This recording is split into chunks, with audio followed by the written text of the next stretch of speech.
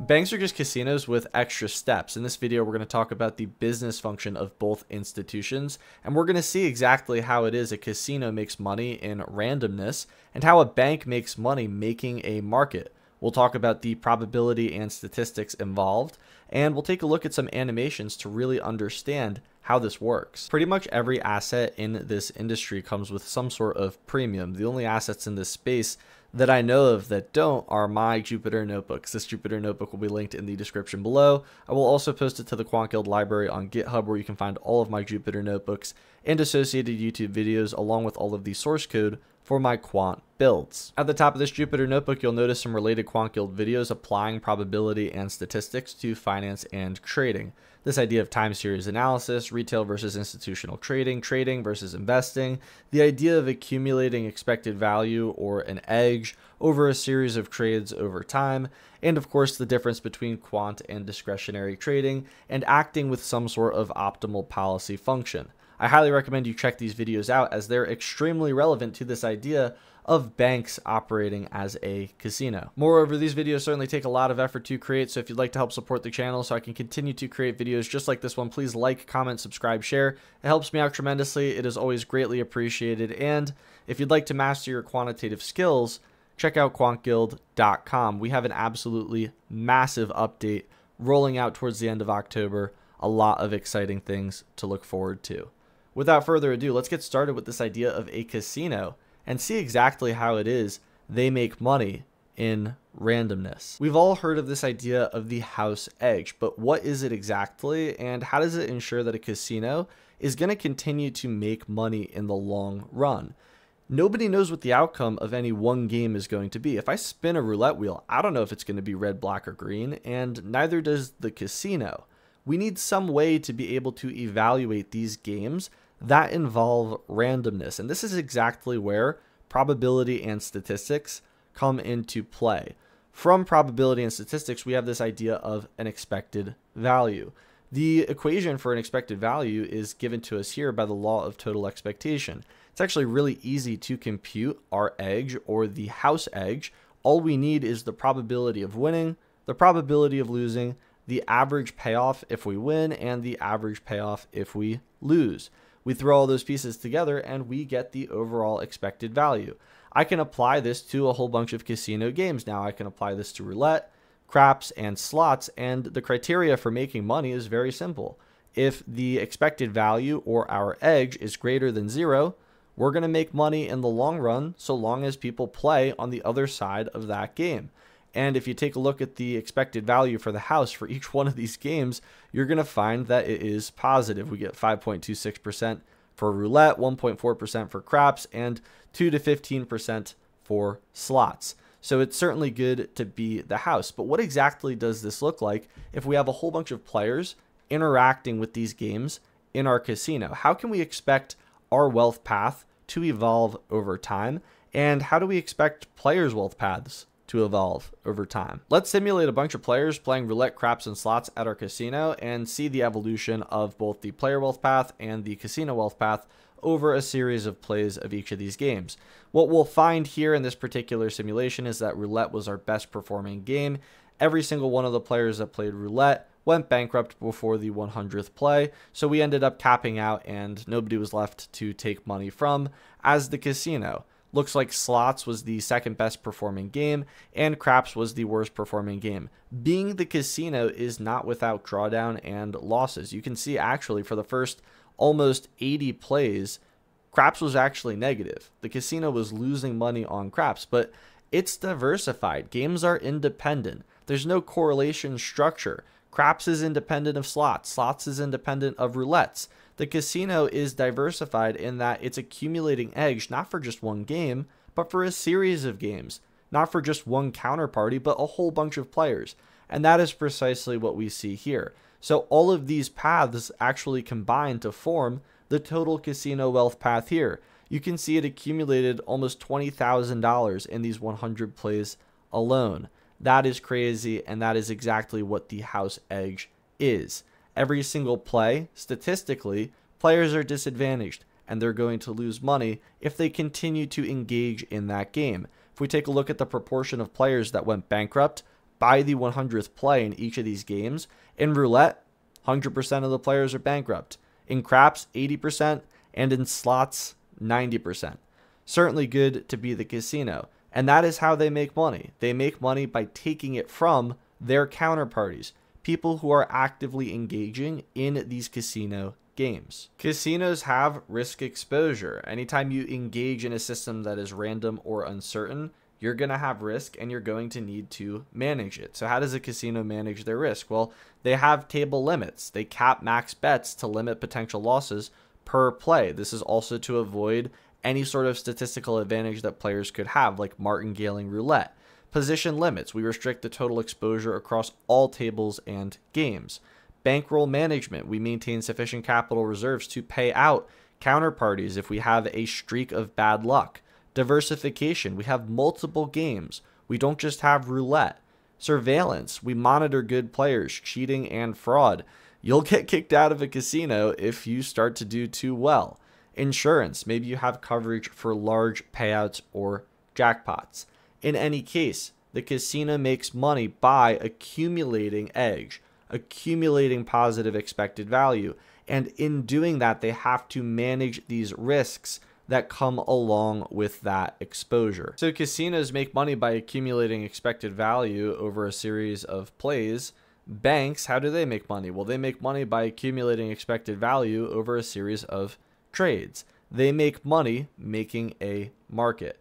Banks act as market makers, quoting prices to clients. This is where pricing comes in. This is the same idea as probability and statistics from the casino. We're just applying it now to trying to derive the price of some sort of financial contract. Typically, we'll look at something like an option contract or an exotic contract, and we're going to look to make a market on it. So I pick some sort of pricing model, I go about calibrating it to liquid instruments, I extrapolate an exotic price, and then I bake in some liquidity, credit, model adjustments for profit, and I can quote a two-way for that particular contract. My objective here is to accumulate the positive expected value by quoting that bid-ask spread. I am trying to quote a spread, and then as soon as I engage in a transaction, I have a counterparty, I'm hedging away that risk to try to collect that spread. That is my goal. Effectively, what we're doing is we're always buying low and selling high, or selling high and buying back lower, immediately hedging and trying to collect on that spread that we're quoting. We're going to do this a very large number of times, and if we can do this effectively such that we don't accumulate too many transaction costs, we're going to be able to make a whole bunch of money. This is the business function of a bank. This is not engaging in speculative trading. This is literally a business function. You are making a market, and when you make that market, your payoff is collecting that spread. That is effectively how you make money, and that is your reward for serving that business function. Instead of simulating players in a casino, we can simulate trades on a trading desk. At our bank, we have a fixed income desk, forex, equities, options. I gave you an example earlier about how to go about quoting a price for an exotic option and then going about hedging it to collect on that spread. The way that each desk is going to go about serving that business function is going to slightly differ, but the overall principle remains the same. We're looking to collect on that spread, collect and accumulate that theoretical expected value. And if we can do this effectively, then we can make a whole bunch of money for our bank, just like the casino. What we can see here is each one of these desks is going to accumulate that positive expected value, and all of them in aggregate are going to contribute to the overall bank wealth path, just like we saw above when each one of the casino games contributed in a positive way to the total casino wealth path. Just like the business function of a casino, a bank or market maker is not without risk. For example, if you're hedging and the market moves aggressively away from your position, you could be forced to re-hedge. Depending on the direction of your position, you could accumulate a loss, and you'll definitely accumulate transaction costs. If you do this too often, then you're going to eat away at the theoretical spread you're trying to profit from, and you'll end up losing money. So this is not a risk-free profit. This is a business function, and you need to act optimally to accumulate the expected value over a series of trades for your desk. So you're not without risk. We gave an example in the context of hedging. What are some other risks that we need to be aware of, and how do we manage them as a bank? Well, we need to set trade size limits, meet capital requirements, diversify your portfolio, hedge dynamically, and of course, limit counterparty exposure. Remember, whether we're operating as a casino or a bank, we are trying to accumulate this edge, this positive expected value over a series of plays or a series of trades. We don't want an outsized bet on any one game or any one trade. We can lose all of that money, and it's going to take us a while to recoup those losses. That's not where we profit. We profit from making independent bets with positive expected value, reasonably sized bets, so we can accumulate all of that wealth. That is how the casino makes money, and that is exactly how the bank makes money. Some closing thoughts and future topics. Here's your executive summary. Key similarities between banks and casinos. Effectively, banks are casinos with extra steps. Both earn profits from the spread. Banks earn from the bid-ask spread, and the casino earns from the house edge. They're both looking for a high volume of small transactions.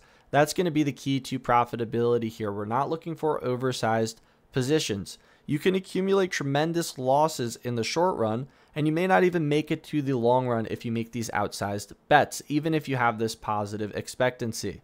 Both face tail risk in that sense from extreme events or market moves. Key differences between banks and casinos. Banks make money in risk neutrality. Counterparty outcome is hedged. We're looking to profit on that spread. Unlike casinos, they make money in the randomness by taking expected value, taking money from their counterparty.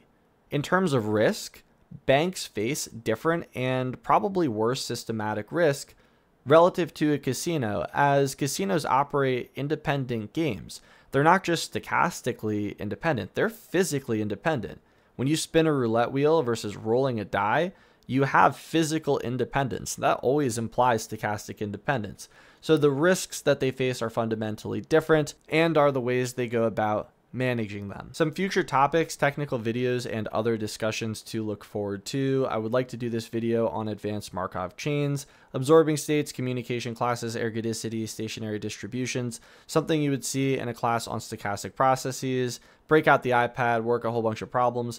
This is definitely different from what we usually do. If you'd like to see this, let me know in the comments below. I'd also like to do videos on stochastic processes, maybe dedicated videos for Brownian motion, arithmetic, geometric Brownian motion, and then build to that idea of deriving the Black-Scholes equation, getting to that PDE, looking at analytical and numerical solutions. I know I also want to talk about this Kalman filter and non-stationarity. This is a big problem in quant modeling. I'd also like to maybe talk about more qualitative topics like most popular quant models for informed trading, buy-side versus sell-side quants, things like that. Again, very different from what we usually do. If you're interested in any of these topics, please let me know in the comments below.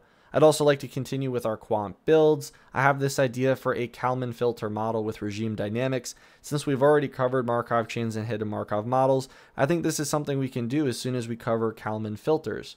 I also have this idea of an automated delta neutral trading system. I've actually continued to build the infrastructure for this system, so we can look forward to that quant build in the near future. And that's going to do it for this video explaining why banks are casinos, just with extra steps. I hope you enjoyed. I hope you learned something. If you like this video and you want to see more like it in the future, please like, comment, subscribe, share. Again, it helps me out tremendously. It is greatly appreciated. I have been recording a tremendous amount of videos lately for the quant courses that are going to be released at the end of October. Over 20 hours of content in the first course.